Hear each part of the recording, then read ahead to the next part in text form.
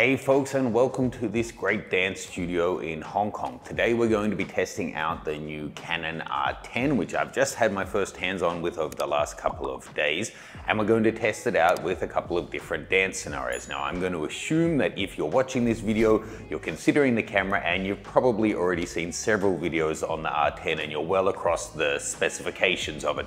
Leave me a comment below, how many videos have you already watched on this camera before this one? This is an APS-C camera. It's their entry-level model. It's a 1.6 times crop factor, 24.2 megapixels. Despite being entry-level, it has some pretty impressive specs, but as has been the custom of late, it's also been crippled in some fundamental ways. So we're gonna shoot away with it. We'll do some moving shots and some static ones. This isn't exactly an action camera despite the frames per second that it's capable of. I'm going to give you sample files you can check out for yourself. There'll be a link for them below. For now, let's let dancer Rosanna warm up and get into shooting.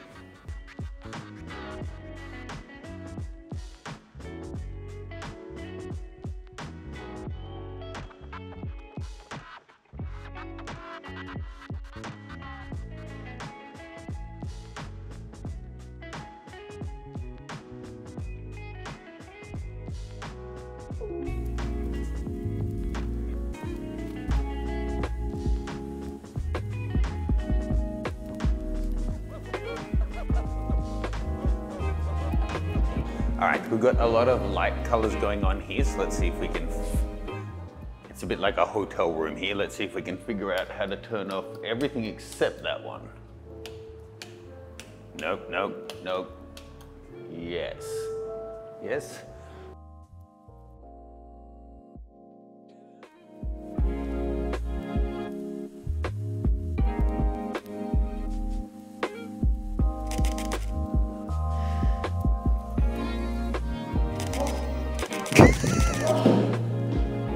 Like that. Do you need a cigarette? Like Krusty the Clown over here. As soon as you step off stage, reality sets in. Okay, that was lovely. Thank you. You're all warmed up now. I can see you're all warmed up.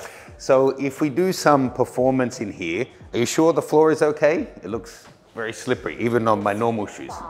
Fine. Okay, great.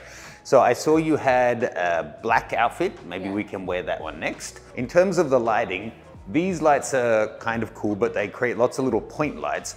Rather than turn the overhead lights on that are going to give her shadows under her eyes and stuff, I'm thinking we have 4 LED panels. We could run them down that side of the room. And then if you dance this way, like where the audience here, then she'll be side lit from both sides. And I think it could give a pretty cool effect. So if you don't mind to change, I'll set up the lights. Great. Great.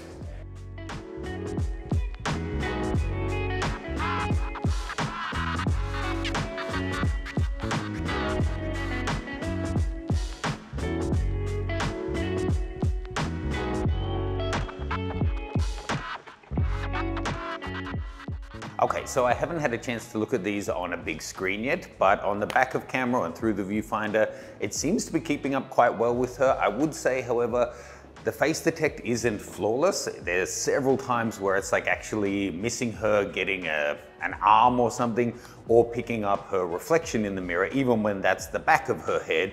Then trying to get it to find her face again can be a little bit difficult. So I need to work my way through the different focus modes. We've got this cool lighting setup now with the 2 rows of light on either side of the room. I don't know what the routine's going to be this time, but she's in a black outfit now. We'll get her hopefully to do something short one time so we get a sense of what's going to happen, and then shoot it again the second time, probably better. And we might actually put this camera onto the gimbal and have my videographer film one of the routines so we can show you what it can do video-wise. This guy will actually do up to 4K 60, but with an additional crop in video on top of the 1.6 crop. So the 18 to 45 that I'm using may not even be wide enough. Let's see. That first little practice was really nice. I think Rosanna was going through and just kind of figuring out her dance, so she was going more to the mirror, but it actually works out really nicely. Then she's backlit by these lights. So I'm going to ask her to continue practicing before doing the one facing this direction. turned the ACs off, put a little bit of atmosphere in. I've switched back to the prime, which means unless she's at the back of the room, I won't get all of her in, but I want to get some variation and a shallower depth of field. So let's pop a little bit of this guy in, and I'll get Ernest to do more later, but with the AC off, it lingers reasonably well.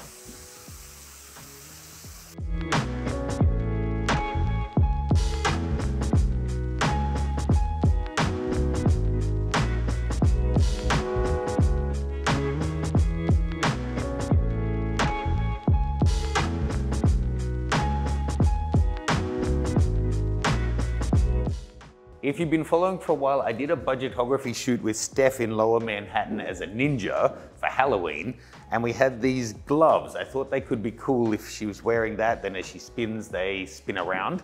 I need to go back to the wider lens. The 35 with the 1.6 crop is just too long for this room. I tossed up, should I ask for some faster lenses, but I thought, is anyone gonna be buying the entry-level body but then using the 51.2, like it just doesn't seem realistic, or a super fast prime, super fast wide angle. I don't think people are gonna be spending $10,000 on lenses and then sub 1,000 on a body. So the 18 to 45 kit and then the 35 1.8 macro prime, I think are a fair test for this kind of a camera. Also, from what I've seen online, the 51.2, you can't even hold the camera because it takes up that entire grip area.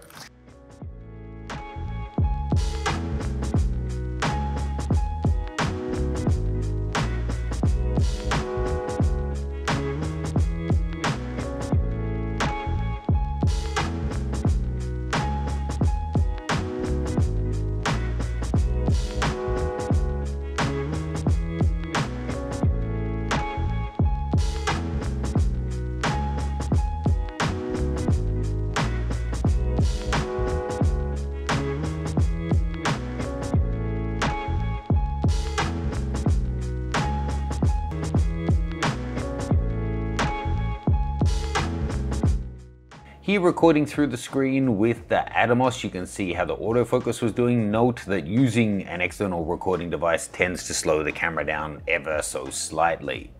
I just noticed that this camera has a big dust spot on it already.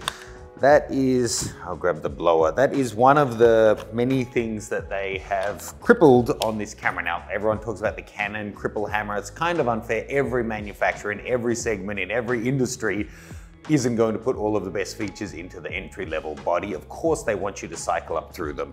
I actually think if you look at what you're getting in DSLR terms, this is offering so much as an entry level. I think it's way beyond a Rebel, and it's good that they didn't call it a Rebel camera. 15 frames a second mechanical, 23 in electronic, dual pixel AF. It's an impressive little camera. Yes, it's only got the one card slot, it's got the baby battery, not the bigger battery, fair enough. Things to note, and I'm not saying this is an unfair cripple, but things to know what separates this from the next models up. It doesn't have C-Log. It doesn't have the option for you to close the shutter as you're changing lenses, which is how we got that dust spot after 3 hours of shooting. It doesn't have IBIS. It doesn't, I already mentioned C-Log. I can't even keep up. It doesn't have C-Log. It's not a backside illuminated sensor. It's not stacked. It's also not dust and weather resistant. So my idea of going and shooting in the rain, that was actually an empty offer because I would probably kill this camera given the weather that's outside. It's also tiny, but if you want a small light camera, that's an absolute plus. If you've got gigantic ape hands like I do, then it's not really the ideal one. I can basically fit 2 fingers in the grip, 3 if I kind of squish them in, the 3 little ones. But again, I can walk around with this and I barely even notice I'm carrying it. It's so incredibly light.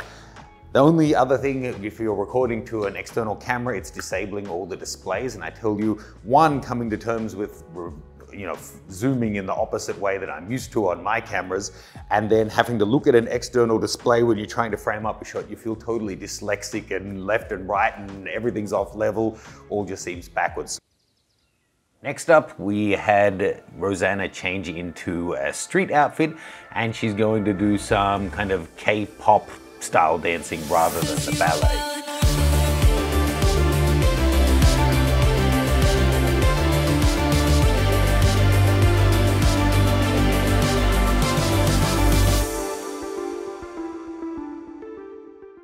Okay, folks, so if you're looking for a small and compact, reasonably well priced, quite good performance mirrorless camera, I think the R10 is a great option. A couple of things we're going to get to. One is there's no headphones for monitoring the audio, so things like that are hard to deal with in the field.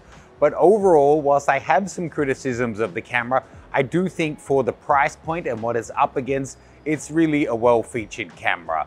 For me, for my hand size, it doesn't really work, and essentially you can't expect mid-range or flagship performance from an entry-level camera. But I do think this is offering a good deal of features for the price.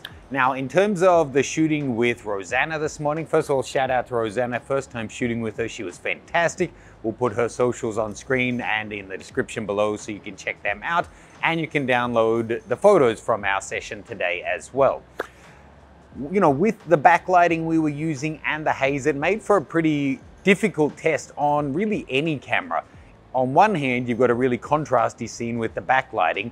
On another hand, with the haze, you're lacking contrast, which is helpful for getting focus on the face. So it was a difficult challenge. I don't know how the video autofocus is doing right now, but we did find using the 35mm that it actually struggled sometimes to keep up.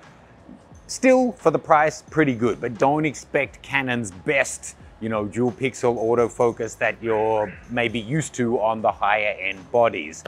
The animal eye autofocus also worked fairly well. In terms of the video, not having stabilization, not having log, if you're used to higher end features, that's missing. But I really think for this price point, potential buyers probably wouldn't be using that stuff. Just note, if you do want to use this for production type stuff, it grades reasonably well according to my videographer. You can see the difference straight out of camera versus graded. You're going to want to grade it, but it means you're going to need to know how to do that as well. In terms of the stills, I would say for the price point, I'm happy with the image quality. Overall, it's looking quite good. It really does start to fall apart under a higher ISO load, however. I would want to be shooting down, 800 and below. We did shoot through to 6400, however. I'll give you samples. You can make up your own mind on that if that's going to work for you and your standard of the image quality you're looking for. But yeah, for what this camera says it will deliver, I think it really does deliver. And, I hope you can appreciate why we went with those two lenses for the test rather than the really primo glass.